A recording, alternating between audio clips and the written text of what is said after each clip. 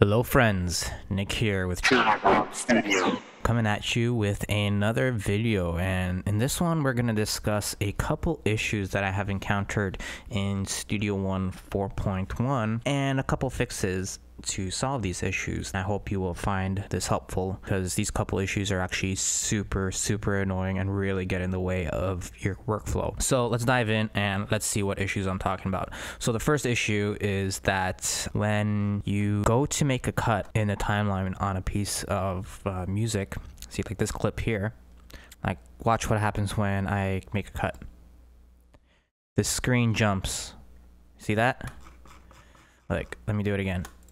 Oh, I didn't do it this time. But see what happens? It jumps. Do it again. Oh. And it's really annoying because you'll be trying to make, like, you'll be going in, you want to cut, and see, it jumps to the beginning. So you got to go back and find where the hell you made your cut and do it again. It's super annoying. Let's undo that. Okay, super annoying, right? So how do we fix that? How do we get rid of that? So there's a new feature that Studio One added, and it's this beat linear time mode, the time base. So if you click up here in the menu under time base where it says bars, and then you change it to time linear, it will actually solve this issue. So let's do some cuts again. See? Now it's not jumping around at all, right? Not doing it. Oh, not jumping around at all. So that's how you solve that one issue. Let me show you. Let me go back to beat linear, right? And then let me just prove to you that that's, see, back to beat linear, and it starts jumping around again. Super annoying.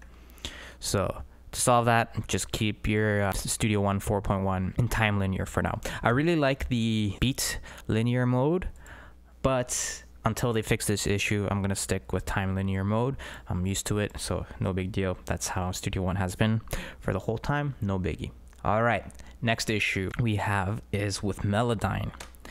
I can show you by bouncing the track. So we have some vocals here that I recorded, and I'm gonna be running it through a vocoder and stuff and pitch shifting it. It's gonna be cool when I'm done with it. But one of the issues is when you start running Melodyne and start to do something with it, it totally messes up with the timing of the audio.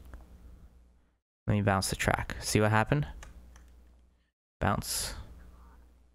You can see the timing completely. It's completely changed. It's completely off.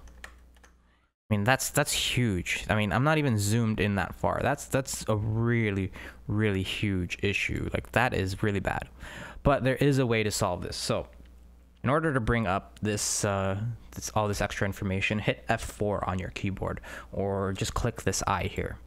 That brings up the inspector window. Make sure you have the track that you're going to be putting Melodyne on selected, and then go here to tempo, and then set it to don't follow. And then when we bounce it down now, you'll see that the audio does not move. That's what we want. We don't want Melodyne messing with our timing unless we tell it to. So why would you? It does for some reason. Some weird bug in Studio One 4.1, which made it really annoying. I mean, until I figured out how to do this, I was just like, what the fuck? Like, I'm gonna punch somebody in the mouth. That's kind of, yeah. Thank you for watching. I hope you enjoyed this video. I hope you found this information informative, and it'll help you if you encounter these issues. They're very annoying, and hopefully Presonus will release an update very soon. Until then, these are the workarounds that you can employ to solve these issues for now. Until next time, you have a wonderful day.